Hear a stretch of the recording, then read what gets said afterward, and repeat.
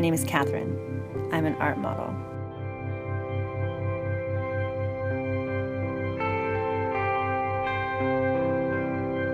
I model for drawing classes at art schools and animation studios. I modeled nude, which is considered figure modeling, but I also model often in costume or at fashion classes at some colleges. I model for photography. I've been doing this job long enough that being naked in front of a room full of people just isn't a big thing for me.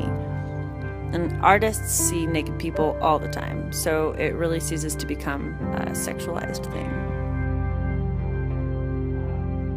People often ask me what my family thinks. I have always tried to keep my family in mind through this. What parent expects their kid to grow up and become a nude model? I was raised in a family that, conservative though it is, we were also never trained to have any kind of shame about our bodies. And I really think that's the way it should be. I don't like how much shame there is societally about the nude body. And I really dislike how the female nude body is hypersexualized completely. Like, that's all it can ever be, is a sexual thing. A nude female doesn't have to be an invitation, and it doesn't have to represent something. A body is a functional thing, Everybody has a body. Honestly, I never thought I would be doing this. Before art modeling, I just didn't feel like any of the paths I was on in my art were leading me anywhere. It was incredibly frustrating. I knew that something wasn't working, but I didn't know what, so I just stopped everything.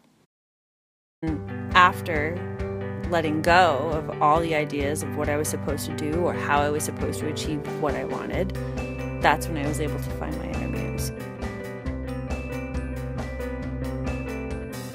Through this, I feel like I am of service.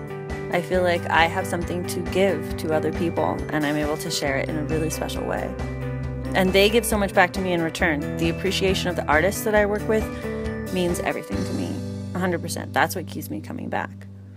And then in addition to that, art modeling is challenging, and it's fun, it's weird, and it's creative, and it's different every day. Through seeing the art that comes from my modeling, I've learned that whatever my feelings are on a particular day, if I feel bloated or unattractive for some reason, most likely that doesn't show to other people. Whatever faults I find with myself, they probably aren't seeing it. It's kind of like something that Amy Schumer said recently. I am amazing, so you can be too. It's that kind of concept of, I'm going to be brave so that all of you can be brave as well. I'm going to show people my body when it's not airbrushed or it's not at the perfect angle. I'm not trying to start a global movement. I'm just trying to be myself and love myself in the best way that I can, and to be an example to other people of how they can do that too, whatever that means for them.